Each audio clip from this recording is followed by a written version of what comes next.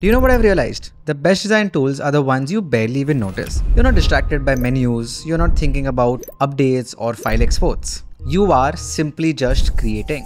That flow state, that's rare. But this week I built something from scratch, a brand name called Melts, and the entire thing was made in one tool. Right from sketches to mockups. One space, absolutely no friction. Now if you've seen my last video where I broke down the other logo, you know I like creating full brand systems and not just logos. So for Melts 2, a modern bakery brand, I wanted a design to be something clean, versatile and definitely bold. A logo that feels sharp even on a business card but also adapts on merchandise, social media, packaging and obviously on the website. Alright, so what is the catch? I wanted to do all of this in one tool. One space where vector design, texture, fonts and mockups, all of them live together.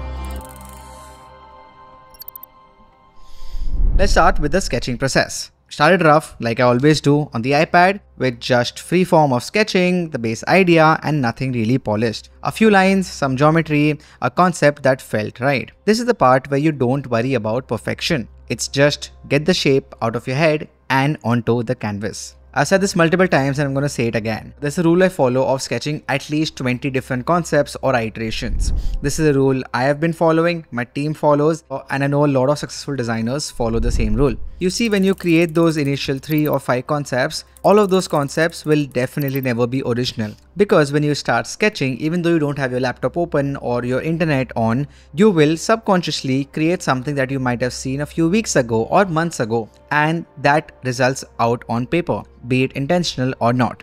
So you always need to go beyond those 5, beyond those 10, beyond those 15 concepts that you create, and then you start reaching the ones that are actually unique and fit with the brand. It might also happen that you might take up the first concept you created, but you will never know that the first one is perfect for you until you try at least 20 times of it. So trust me, this process has really helped me and my team, and I'm sure it'll help you too. Now after this, here is where I usually bounce between 4 tools. I sketch in one, vectorize it another one, download fonts from some other website and find mockups from somewhere completely different. You know the drill. But instead, I opened up one tool, Linearity Curve, and I did not leave it at all. I dropped in the sketch, hit auto trace and boom, it converted into a clean vector path instantly. Then I cleaned it up using the pen tool, merged shapes with the shape builder and aligned everything in just a few clicks. I mean, look at the interface. It is clean, no noise, just the tools that do what you need without making me click 10 things just to get there. You can even adjust the opacity to blend text into the background content.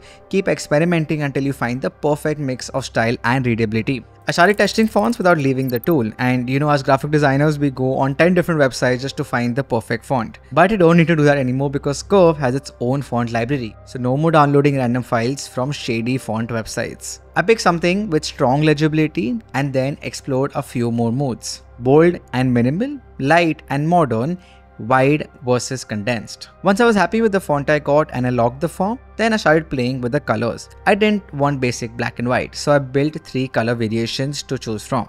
Primary color variations, light on dark and monochromatic variations. I tried all of these 3, but I think this is the one which I like the most and went ahead with. This part is very important because it tells me the logo system is solid or just cool graphic. There's one really interesting method to know whether this color works for your brand or not. Just simply take your logo with the colors that you have chosen, turn it into black and white with the exact color tone and color shade that you have picked out. Now once it is in black and white, check whether are you able to read the logo not only from the distance but also flip it, turn it, twist it, do whatever you want, but try to see if the logo is still legible. Try to see if the font is still legible when it's turned black and white, because when you turn your chosen colors to a black and white version and if the text is not visible, that means the 2 colors are not contrasting enough, and then later on you'll get difficulty of color pairings and choosing this for your brand colors. Alright, now moving on to everyone's favorite part, the mockups. This is where the project really comes to life. Now normally I would open some other app or tool for mockups, but I searched t-shirt mockup right here in the Linearity tool,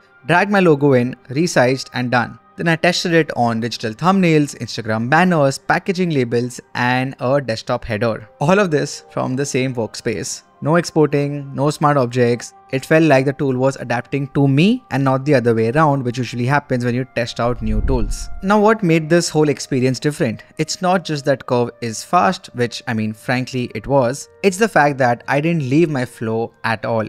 No tabs, no downloads, no syncing issues. It just moved as fast as I did. From my iPad to my Mac to my iPhone, I could pick up the project wherever I was. You know how much I love Apple, and this is designed natively for Apple devices, and honestly it actually also feels like it. So yeah, Melts is just a fake brand I made up this week, but the process, that is very real.